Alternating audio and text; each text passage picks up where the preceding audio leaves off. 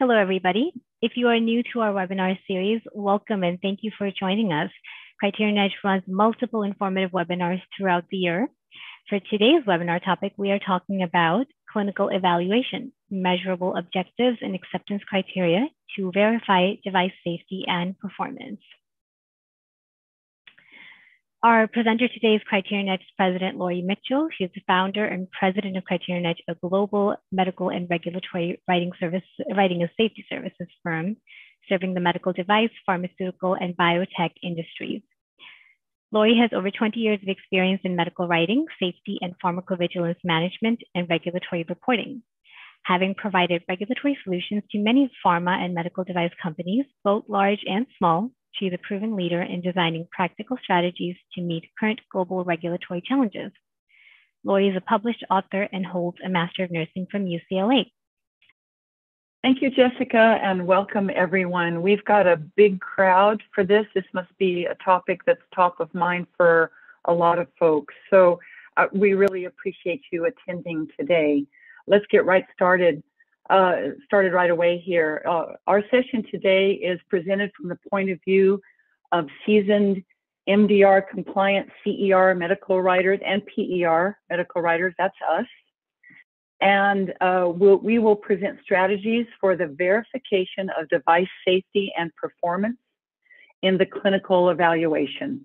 This presentation should help you with identifying meaningful safety and performance measures for the clinical or performance evaluation and defining acceptance criteria parameters to determine the acceptability of benefit risk. Your takeaways from this presentation today are, based on the state of the art, identify meaningful safety and performance endpoints, otherwise known as measures or objectives.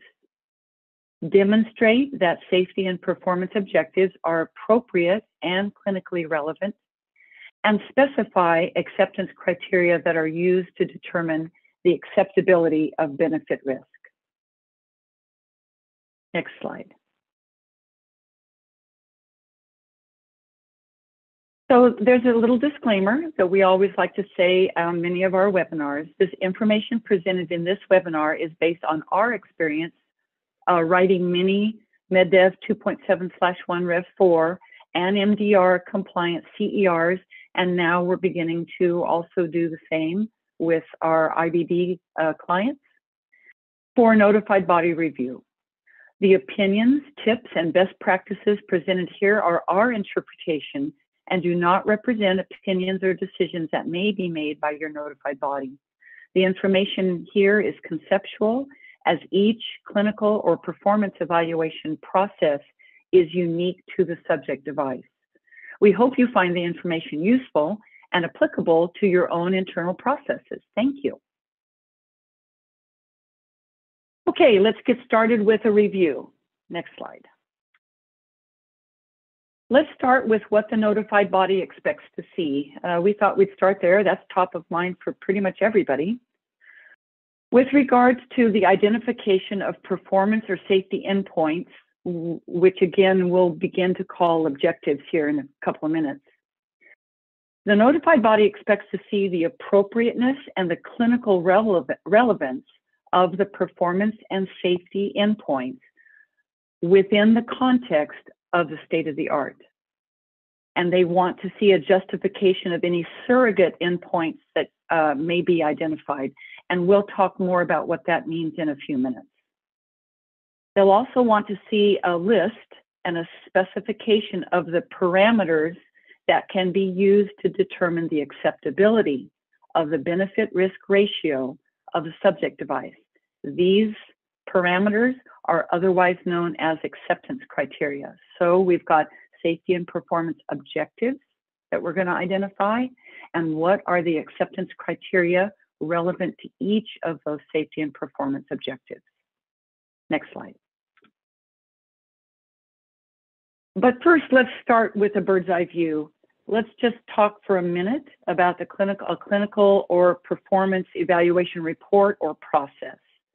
And so this is a general overview, and MDR and IVD are define the evaluation process as a systematic and planned process to continuously generate, collect, analyze, and assess the clinical data pertaining to your device in order to verify the safety and performance, and that should include clinical benefits of the device when used as intended by the manufacturer.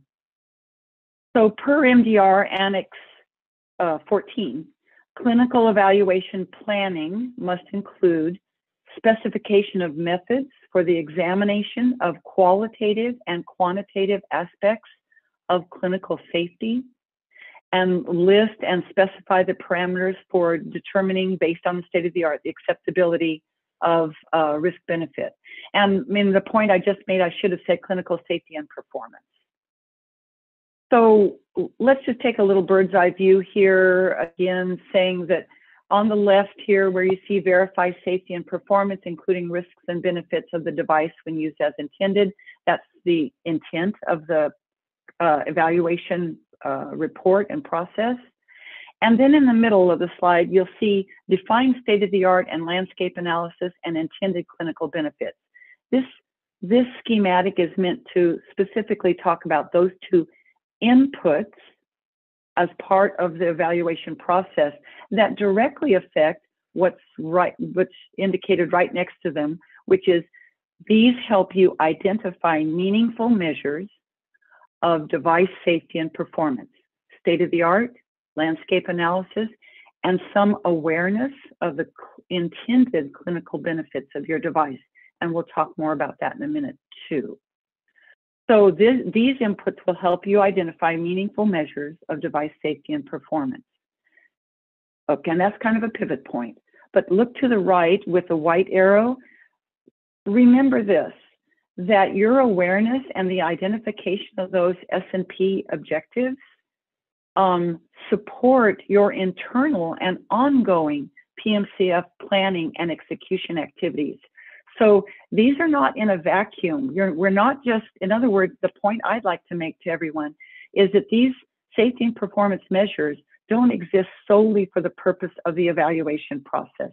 They feed into your ongoing PMCF or PMPF planning and execution. So keep that in mind as you're thinking about this. Okay, so pivoting down from identifying meaningful measures of safety and performance, from that, you need to identify the acceptance criteria for each of those measures. So remembering the little call out box that I have at the bottom is, remember the final step of the clinical data evaluation is that all available subject device clinical data pertaining to the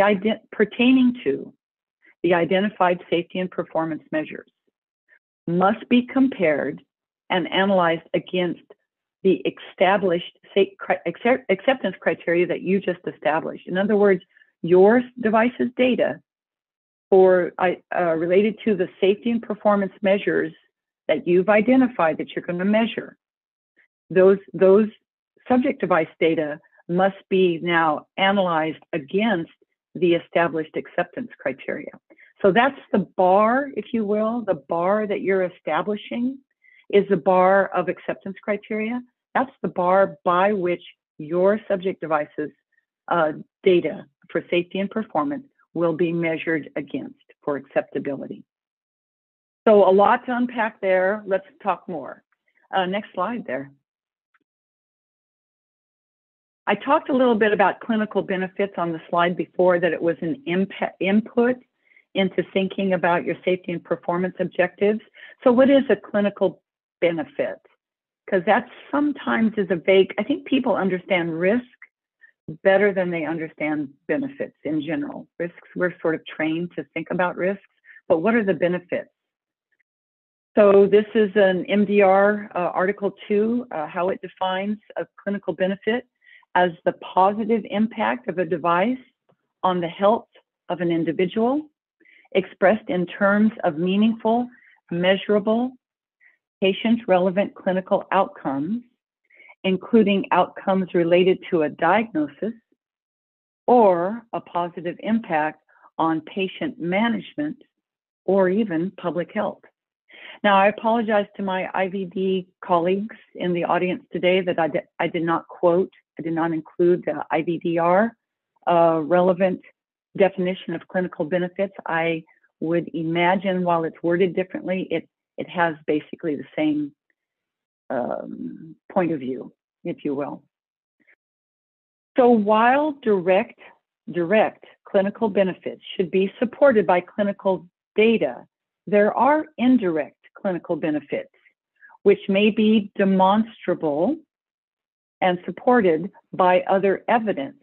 And I want to introduce you to indirect clinical benefits, such as other evidence, such as preclinical and bench test data, compliance to product standards or common specs, or this is the most intriguing of the two, indirect clinical benefit could be supported by data from another device that is used with the subject device. And that subject device does have direct clinical data. So you see my point here. And I might use the cardiac stent analogy a few times in this conversation today. In other words, think about if your subject device is a cardiac guide wire, which there's really very little direct data to be found in the clinical literature or even manufacturer held on a guide wire. But we have successfully, and notified bodies have accepted this approach, that you use data from, say, the implantable stent procedure in which that guide wire is used. And so that's indirect, but you're now justifying the safety and even the performance of the guide wire due to procedural success rates.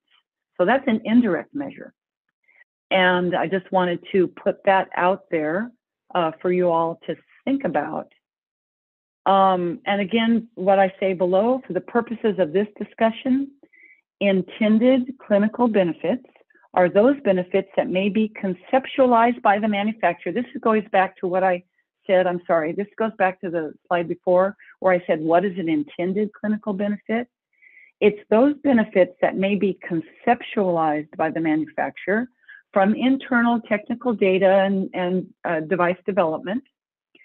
But those intended clinical benefits would ultimately need to be supported and justified by available data during the clinical evaluation process. So, Jessica, can you go back to the slide before, slide 7? So you see where it says intended clinical benefits sort of there in the middle left. They're an input into thinking about identifying meaningful measures of device safety and performance. Keep intended clinical benefits in mind, top of mind, when you're thinking about collecting data at the end of the day about your device's safety and performance. What was intended as a benefit for your device? Is it supposed to be better, faster, stronger?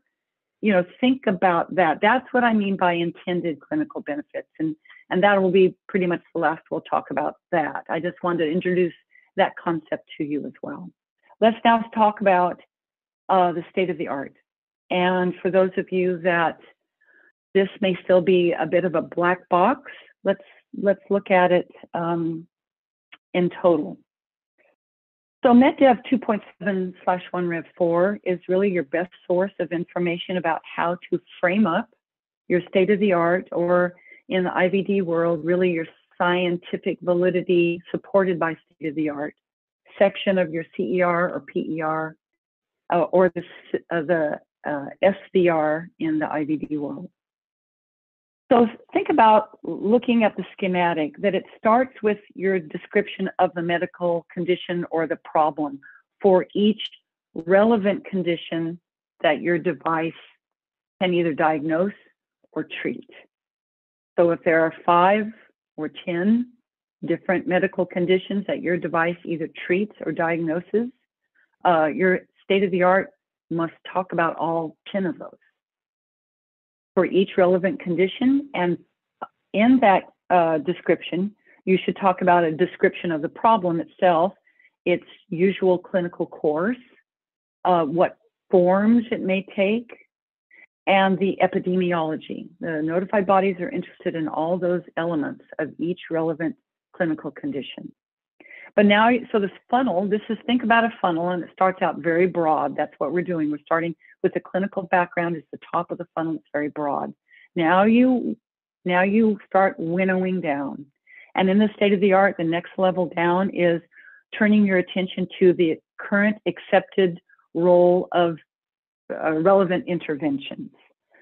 So what are the interventions for your each clinical condition? There's always going to be two that you need to talk about: the conservative ones, which are usually observing or watching and waiting, sometimes people call it, and pharmacological, for example. You must talk about those. But the real conversation comes up with now, what are the interventional or diagnostic, in the case of IVD, diagnostic options available?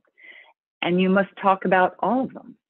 So again, if we look back at that clinical or that coronary stent, or that coronary stent as a device, well, coronary stent treats coronary artery disease. What are the treatment options for coronary artery disease? You observe the patient, do nothing. You start them certainly on pharmacological treatment. Okay, so you can talk about all of that in your state of the art.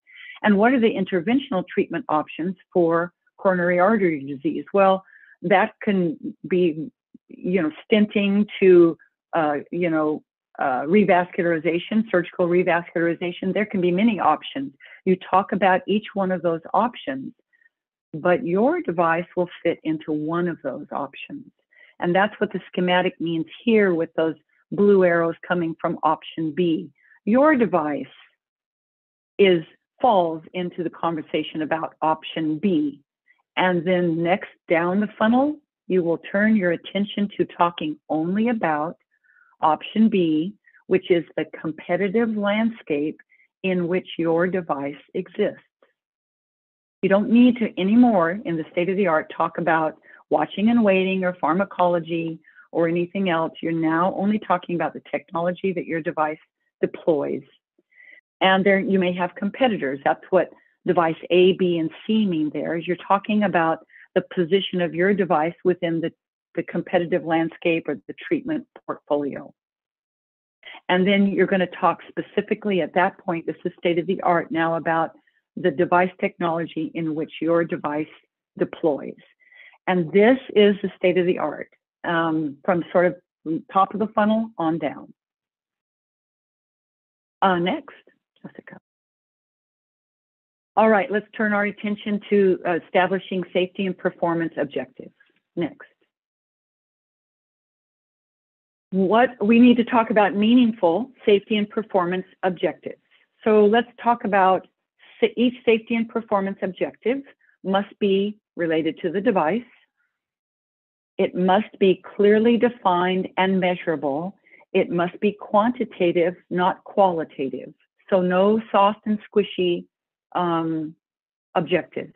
These have to be very, very, very measurable. And again, well-defined, justifiable, and informed by clinical guidelines or standards. What that sort of is talking about is that just because you think it might be important for your device, is it important within the treatment option competitive landscape in which your device exists? So it has to be justifiable in that regard. You may think your device is really swell about it does one thing really good, and you want to make that a safety and performance objective. But at the end of the day, it needs to relate to its competitors in the landscape analysis. And it needs to be something that's measured by your competitors as well. It can't be unique. And if it is, then there might have to be ways that, if we were working with you, we'd have to talk about how we would get safety and performance endpoints and acceptance criteria on a very, very unique aspect of your device, which is always a challenge, I would say. So what do we mean by meaningful? Not esoteric or obscure, as I said, aligning with industry standards and guidelines. In other words, you just didn't make this up because you think it's great, but it needs to be aligning with standards and guidelines. And most importantly, it needs to be supportable with available clinical data. Now, you may come up with a list. I want to linger here for a moment to say, people ask us this all the time, how many do we need? How many safety and how many performance objectives do we need? That all depends, but generally speaking, in both the IVD world and certainly in the medical device world, longer established by notified body review, when we see notified body feedback coming back on CERs that we've consulted with and written, they're very happy with 1 or 2 guidelines on safety, 1 or 2 or 3 maybe on performance, sometimes just 1, as long as they are well-defined and justifiable, and they're informed by clinical guidelines or standards. It does not need to be an exhaustive list or very, but it does need to be quantitative. So I hope that helps a little bit too. So be prepared to justify in your CER or PER your choice of these objectives. Again, they must be related to the subject device itself and apply to the subject device. The outcome parameters must be accepted in the current medical field. In other words, how are you going to measure the parameters itself? For example, back to the stent. Your stent may be great about doing one thing different that no other stent does. That may not be a good safety and performance objective because you'll have literally no data from your competitors to establish the acceptance criteria. So you'd have to talk about the unique value proposition or the unique proposition of that one aspect of your device separately. It should not be a parameter because an outcome, because you're going to need to pull competitor data to establish acceptance criteria. And if yours is the only stent that does that, you're not going to be able to get any competitor data to help you establish acceptance criteria. It must relate to the performance objectives, to the technical specs of the device. And if a surrogate objective, think about that guide wire example we gave, is used, you must provide justification for that using it.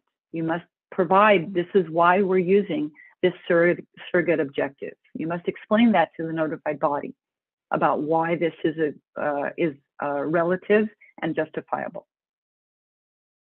Okay, where do we find ideas for safety and to establish safety and performance objectives? How do you start? What are they going to be? We get this question all the time too.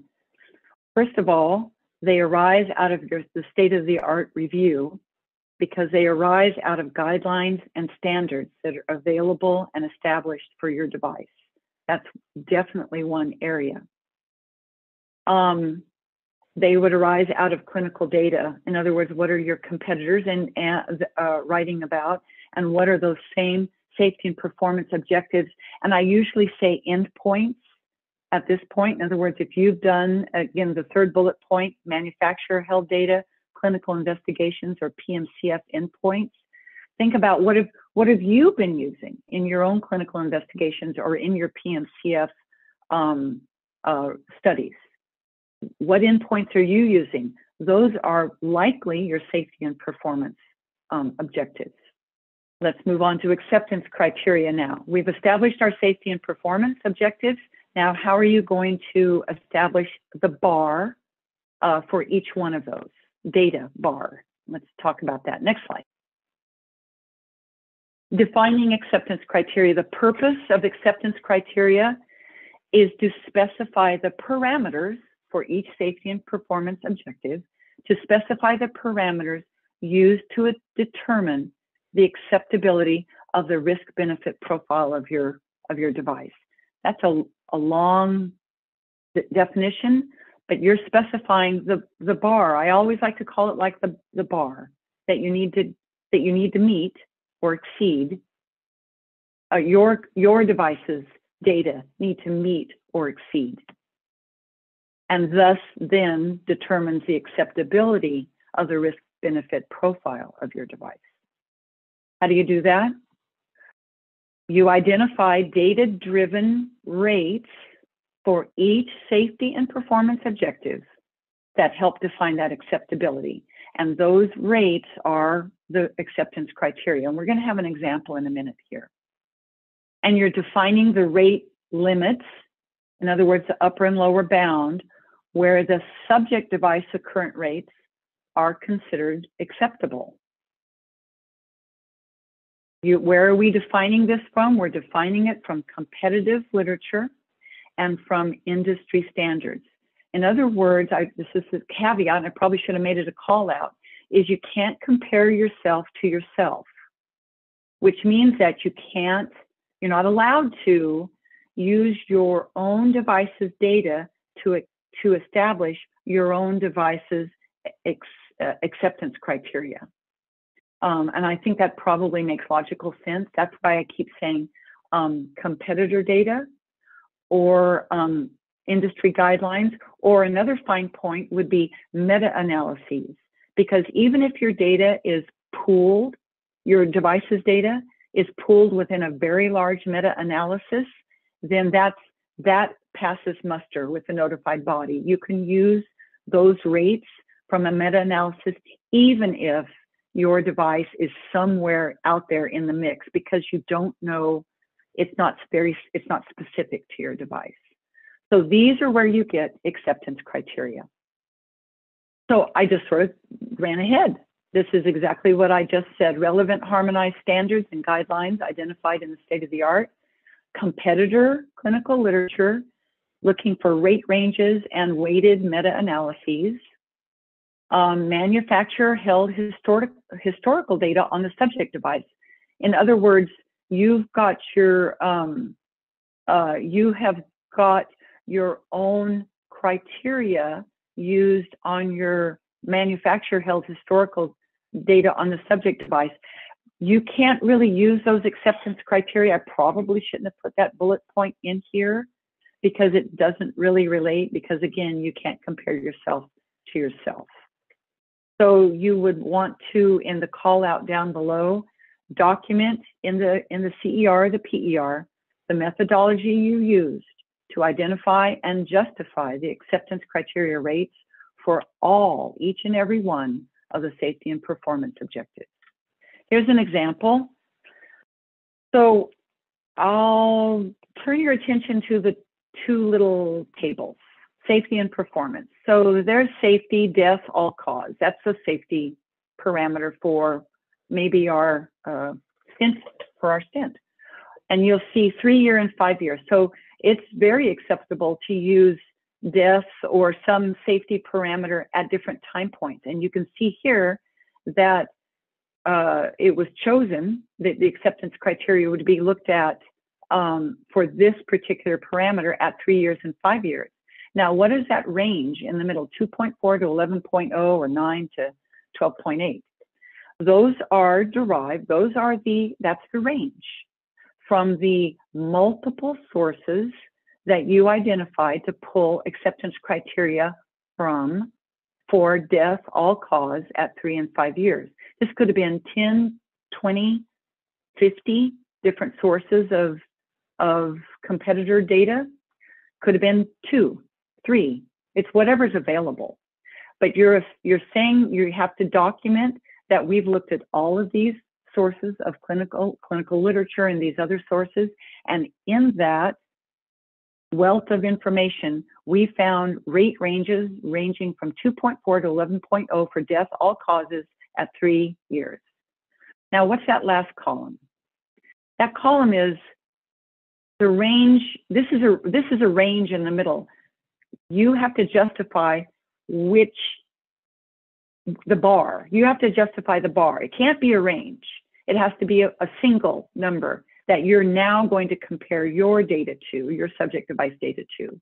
And as I note up above, the upper bound of that range is generally accepted for safety, and the lower bound of the range is generally accepted as the acceptance criteria for performance. But exceptions can be made in the case of this, is that it was the upper bound for both safety and performance. My only point is here, justify the rationale of use of the upper bound and lower bound values. This is a critical part of your exercise, is you have boiled all of the information down and you've gotten to the end where you have identified the rate ranges for your acceptance criteria for each of your safety and performance objectives, and you've chosen the bar and justified it.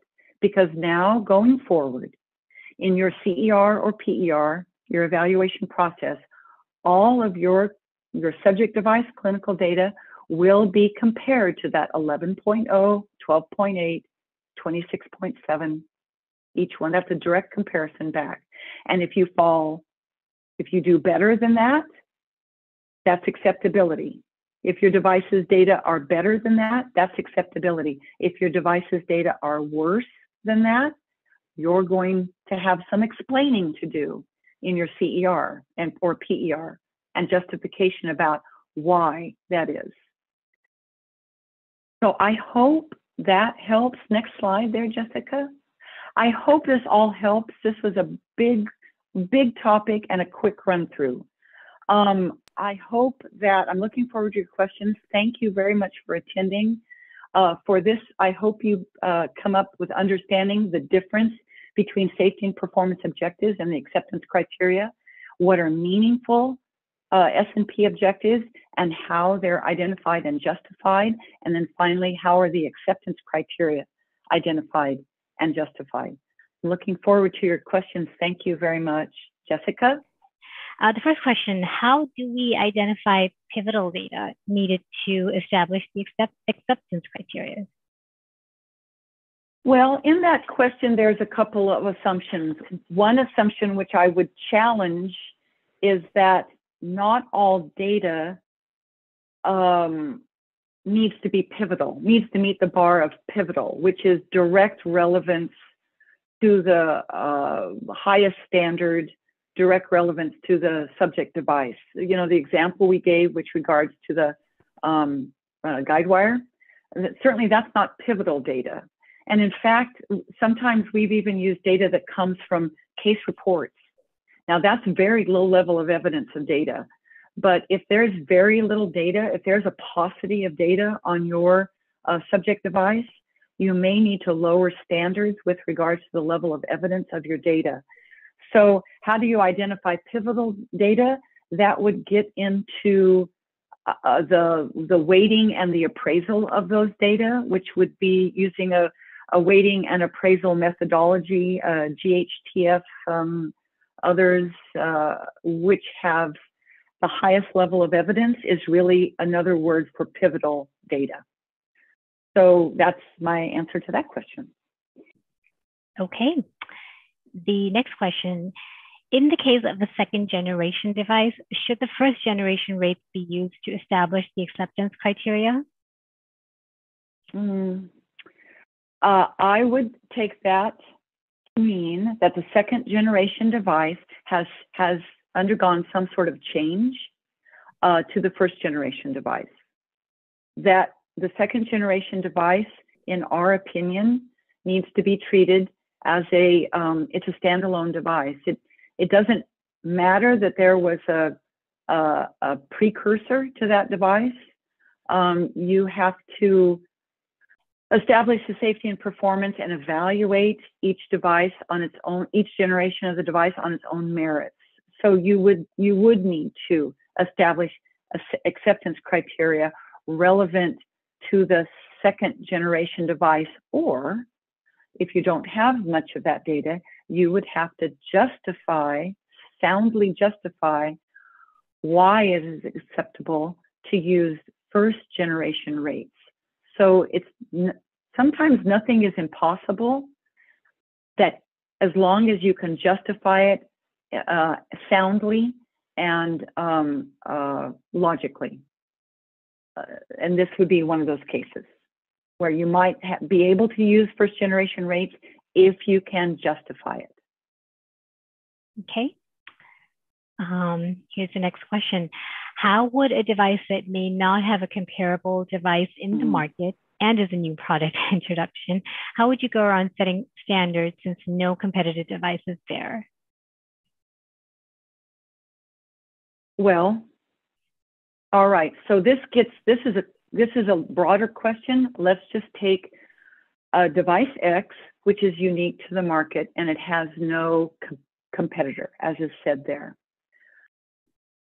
The job of the clinical or performance evaluation at the end of the day is to establish the safety and performance of the device by using data.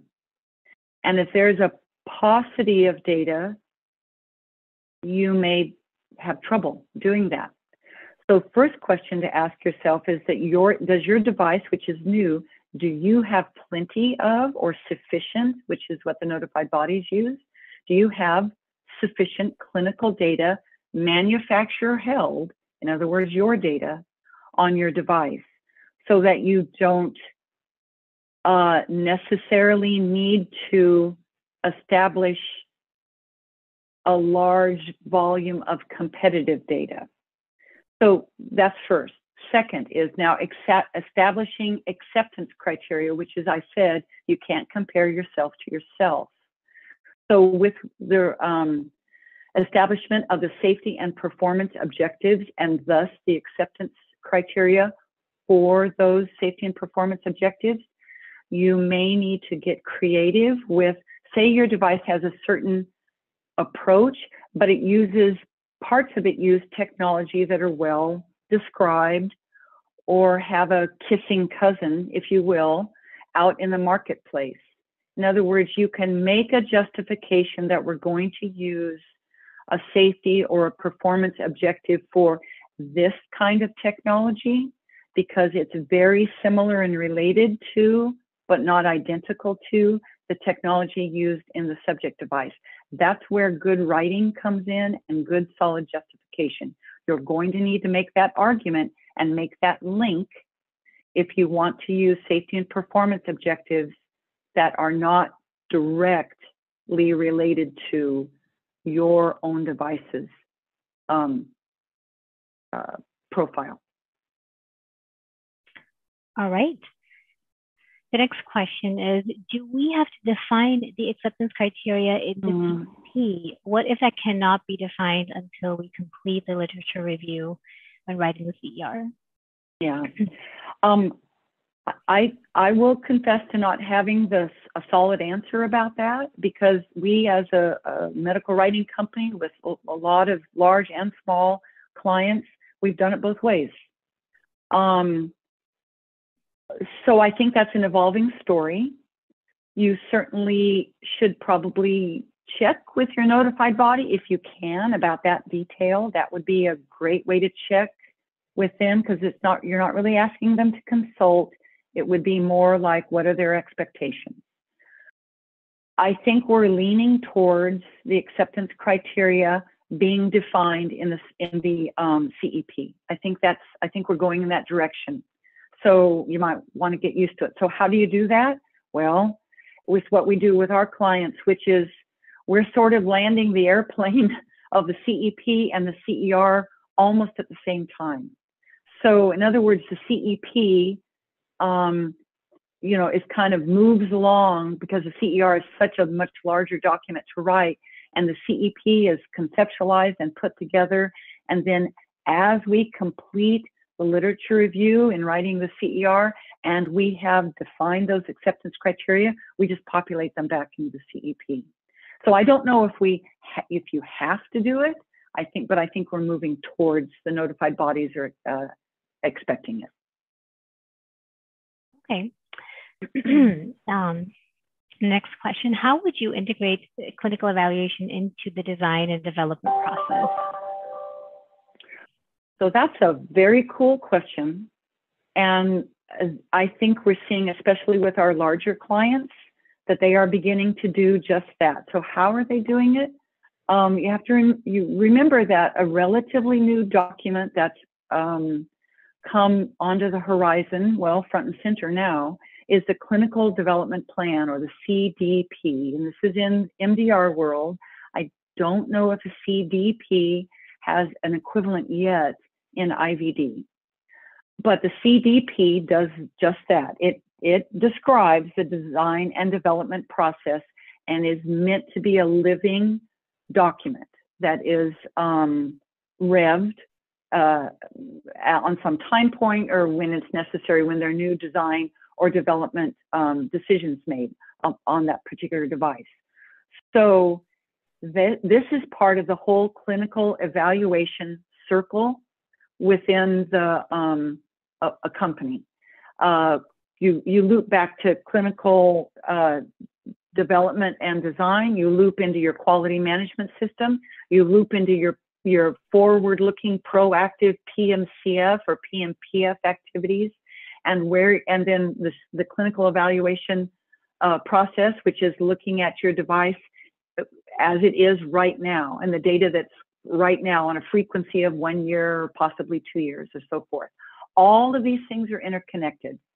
So how would you integrate clinical evaluation into the design and development process?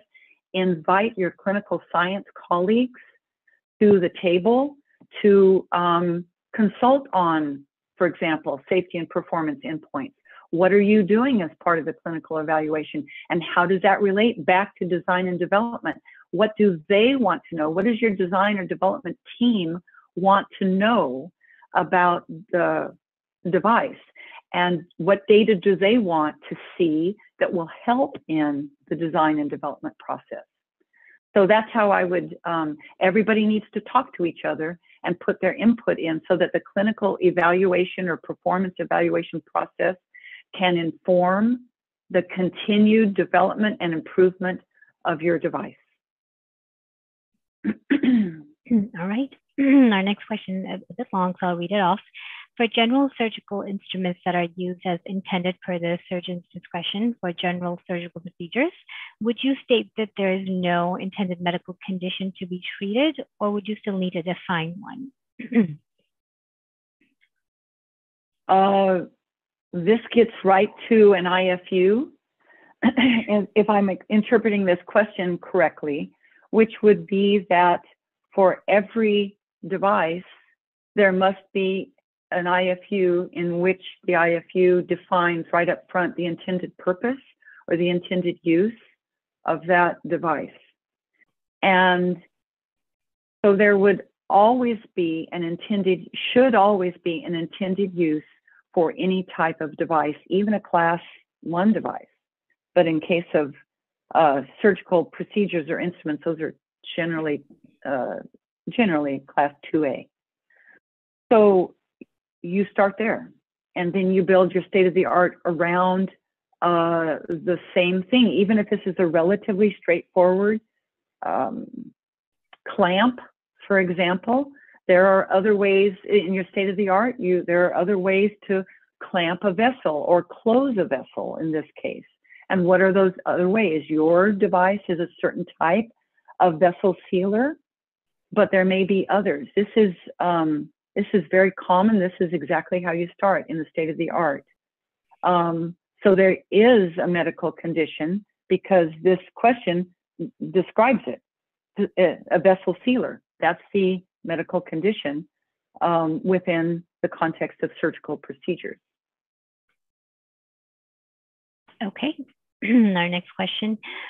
Could you please provide some examples of industry standards that rate/measures could be pulled from?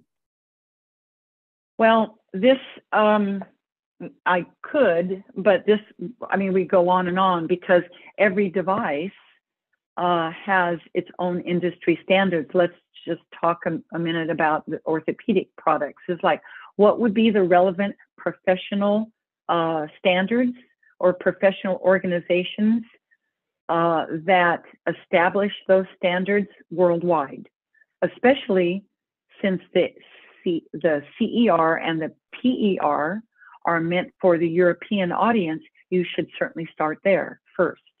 Are there European guidelines that are relevant that they would do meta-analyses within those guidelines and establish some sort of rate or measure? So go directly to the type of device you're talking about and what industry standard or professional standard would be applicable, and begin to look there. And that takes a little bit of homework. And I'll just linger on this for a moment to say is that in every PER and in every CER, there are 3 literature searches that need to be performed every time. One is for the competitor device and for those data that need to be pulled for acceptance criteria for the competitor device. One is obviously the subject device, same thing. You're pulling data, published data on your own subject device. But the third one is what we call the state-of-the-art search. And that search is more of a reference search, and you're building a robust search that's looking for using mesh terminology and search syntax. We use a medical librarian and a platform called ProQuest Dialog, so we have very sophisticated searches. And out of that search, you're going to find that state-of-the-art search. You're going to start finding who are those professional guidelines, or who are organizations, or what are those industry standards. And you're going to find that through your use of like key terms and other search terminology. So that would be a way to find them. And then once you've found them, you do the mining that it will take to determine, if they have the right data for you. Okay. Lori, we have a ton of questions, so we'll get through as many as we can. And I wanted to remind you, we'll definitely be getting back to you with the rest of the questions when we can. Next question, how do you address clinical evaluation for an accessory such as a cable for a needle electrode? So accessory, this has also been, we've been at this since 2017, and accessories in the old days for MDR used to be either not evaluated or lumped into the CER for the larger device in which it's an accessory. We've seen that conversation evolve into that accessories need to be, they have a different class. Let's just say some sort of a connecting cable or thermistor or some sort of device like that that's only and always used with a particular couple of devices. Well, you can't lump it in with the CERs of those 2 devices. It needs to be pulled out because it's agnostic to at least more than one device. So you need to talk about it all on its own. And if the device is a part of a larger system and it can only be used as a part of that system, and that system can't be used unless it has that part, then it is an integral part of that system, and it can be talked about in the system's CER or PER. If it has applicability to other uses or other devices, it needs to be pulled out, and it needs to be sit in its own clinical evaluation. This is always a debate internally with regulatory affairs. We are not a part of those debates, so I've answered the best I can because I'm not at the table with everyone arguing about what is the best approach to do that, because I'm sure sometimes there are arguments about it. But in generally from us looking at from the point of view of writers, is that if you try to put an accessory into a CER and it's not just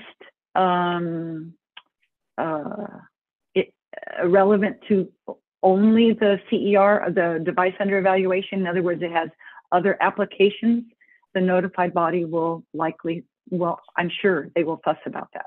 It needs to be pulled out. It needs to have its own clinical evaluation. Mm-hmm. Okay. The next question, are safety and performance objectives and acceptance criteria set in stone, or can they be changed as we learn? If changeable, will this require a CER revision if PMCF objectives plan to use the updated safety and performance objectives? Yes, and yes. So yes, it is most definitely expected that safety and performance objectives and acceptance criteria are not set in stone, that they are determined. So remember that the PER and the CER have frequency. There's a whole frequency requirement. So every year, let's just say if it's the frequency is 1 year that you're doing a clinical or performance evaluation, you begin again or begin with what you knew before, and you reevaluate at that time. And if there are new data that are coming forward that would drive changes to the S&P objectives, and certainly to the acceptance criteria, I would say the safety and performance objectives for the most part are more set in stone, in that they're probably less subject to change. But the acceptance criteria certainly will change with every evaluation. And then as you learn, yes, I think that's a really good way of saying that. As you learn and more data come in. And then would this require a CER revision? Now I think this part of the question gets to, if we've learned something materially applicable or relevant to the safety or performance of a device, would you need to do a clinical evaluation more frequently or ad hoc, if you will, outside of the normal, say, 1 year frequency? I don't know the answer to that question. And that's a regulatory affairs question and a notified body question. It's like, I think we don't know we don't sit at that table when those kinds of decisions are made. So I hope that helps. Wait a minute, if changeable, would this require a CER revision if PMCF objectives plan to use, if PMCF objectives plan to use, I don't know. I don't want to answer that. That's a regulatory affairs. What I always kind of say, a regulatory affairs, that's outside of my pay grade. That's a very good question. It is worthy of a conversation, is what I would say. Get clarity on that internally. All right. I think we can get a couple more in. When we talk about collecting data of similar devices, we always refer to competitors' data, or I guess that's a question, or can we use data of comparable devices manufactured by our company?